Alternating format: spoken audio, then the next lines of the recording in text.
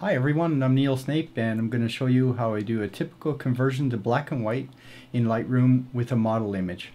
Subscribe to my channel and I'll keep you up with the next video tutorials.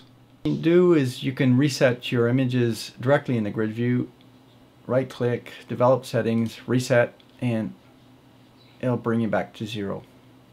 You can click here, or if you want this one that's in focus, Command-Shift-D, and it will take you, deselect all other images and let you take a look at this. If you want to go and develop it, press D and it'll take us there. This is the image as it sits in color. Black and white with everything else set the same. Just click V or press the black and white button and it will take you into a black and white view, and all of these are set to 0. There is a reason for that. That's because in your preferences and presets you have the choice to apply auto mix when first converting to black and white, or to do it yourself. I much prefer to do it myself. I don't want Lightroom to do that for me. That's why it worked that way. I will take it back to color, or I could have clicked on the color button, go up here, and we'll take a very quick look at the presets that Lightroom includes. And when you roll over the presets, it will give you an indication of what's going to happen in the icon view, which is not very big. If you click on the preset, then you can always go back in history or reset it. It's not permanent. That's the beauty of Lightroom. It doesn't destroy images. It's non-destructive. It's only a bunch of numbers set on top of an image that's existing. When you export it and edit the image in Photoshop, it's not on the original. Let's take a look for one that looks good. You put all of your presets in your own folders. I could have put them into a black and white color. I've already started a video presets folder. I roll up and down until I find one that looks good to me. Flowers, and I think that one looks good, and I'll click on and see what happens. It looks good. I can see some problems. It's a little bit blocked up in the blacks in here. It's kind of blotchy in the skin, and that can be due to her skin tone, the light color, many reasons. It's just a preset. It was for another picture. I kind of like what it's doing contrast wise here. Some things like the teeth are too white, and since the teeth are white, it would tell me that there's probably, I've pushed the yellows up a bit. You can see in the blacks, when you're rolling over here, they're down to clipping values, and that's also indicated with the clipping indicators, which you can toggle on or off by pressing J.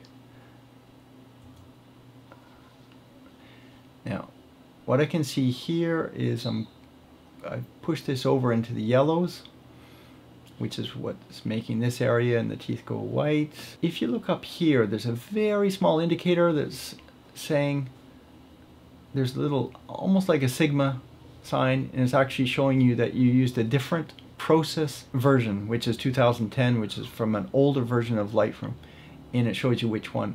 If you click on it, it'll bring up this dialog box, which shows you side by side if it's checked, and you only want to update the current image that you're working on.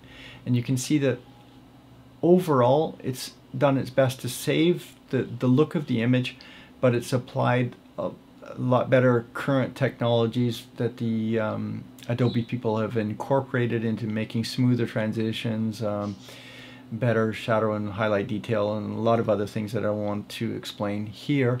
But you can see that by doing so, and it's often the case, it's lighter and it doesn't have quite the same feel as the other images. Although it's tried to save the best it can, temperature, tint, etc., it's still not quite the same thing. So what I'd want to do is to try to make this look darker, because it's lighter here in these values, and also take down those levels. So I might do that by taking down the blacks, which will bring it closer into clipping, and you can see it's just on the edge. I will even take it down into clipping. Go to your tone curves, and I can see that I need to take down and the light values. That's looking pretty good. Maybe even the highlights just a little bit too. Everything looks good. Let's go off into the black and white section and see what, if I take down the yellows, what it might do. Because I think that's where the blotchy skin and the teeth, the problems are coming from. And yes, that's definitely where it is. So even though we've changed the overall version, the look of this one, we're a lot closer to a good image. Press Y to take you back to single pane preview, and let's go and fix a couple of things. So if we wanted to look a little bit more pushed up mid-tone contrast, we'd take up the clarity slightly, and it's starting to look very lively, and it's nice. And I can see that it's still a little bit blotchy on this area and this area, but the rest is looking good. So let's fix that by changing this to press the K or the brush tool, and let's actually change the color temperature from the base before it's converted to black and white, and let's just paint over this area and see what happens. And yes, indeed, by changing that to more blue, we're actually taking out the blotchiness. You might want to go back a little bit, and maybe we'll take the contrast of that down a little bit. Wonderful.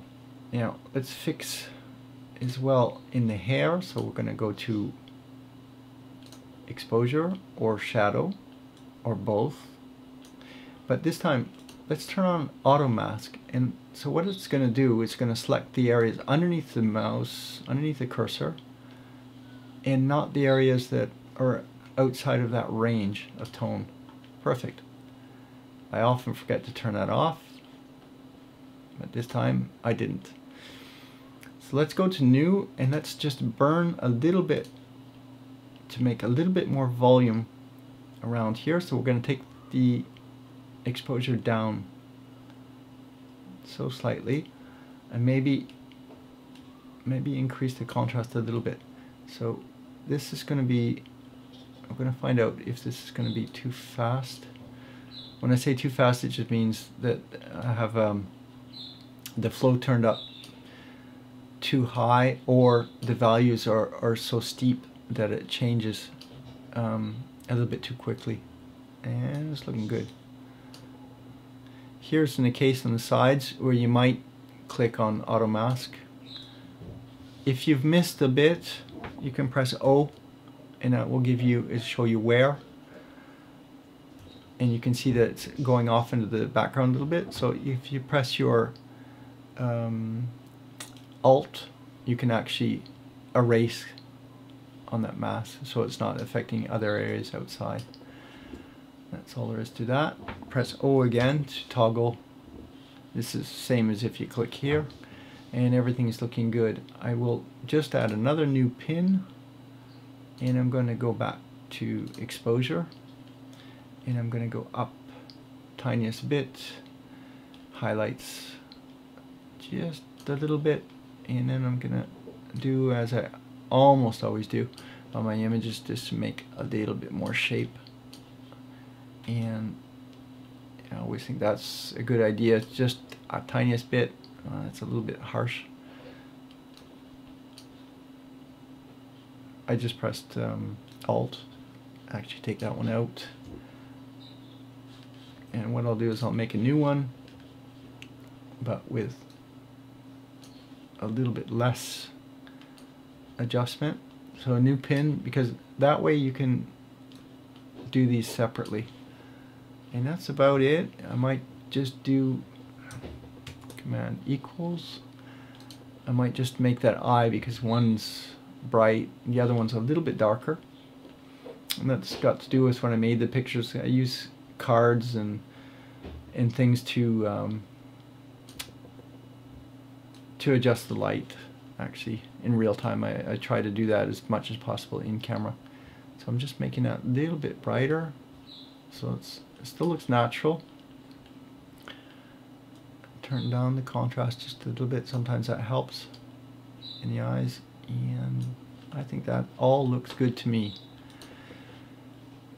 Now, if that's a preset, you know that we have that in the current process version. All these settings throughout here, tone curves, black and white, whatever it might be, if you press Command Shift N, and you can save this as a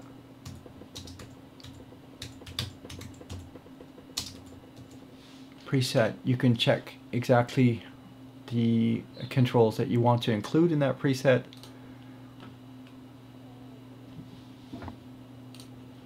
And I already had one called that. You can click on another image, LR5, black and white tutorial. And simple as that. You can apply it to multiple or many images as you need to. So that's it. Subscribe to my channel. I'll keep these things coming. Have fun. Keep playing in Lightroom. Bye.